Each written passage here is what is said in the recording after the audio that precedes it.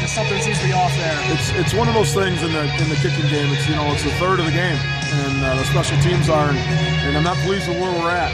Not by any means, and we got to get better. In fairness to our kickers, to both of them, they're both two-sport guys, and it seems like the last 2 weeks they've had 3 games each week, and so we don't see a lot of them, because their major sport is soccer, and I have no problem with that, and they do a great job there.